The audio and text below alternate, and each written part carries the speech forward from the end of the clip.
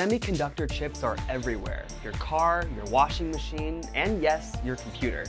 With our modern technology so dependent on the production of semiconductor chips, the recent shortage is causing issues for the production of countless other products. According to Fudzilla, supply chain issues are the reason behind the chip shortage and could begin leading to production cuts of popular electronics.